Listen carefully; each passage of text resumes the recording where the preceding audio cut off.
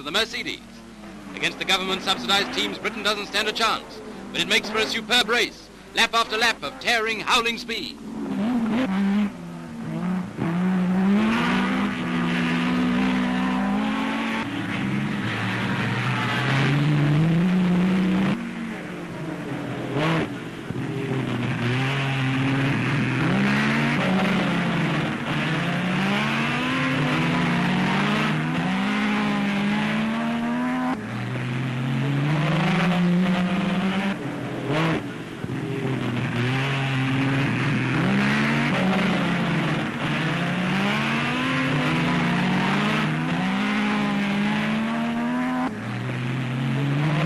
Dick Seaman in the Mercedes skids into the bank, but he's unhurt and he carries on.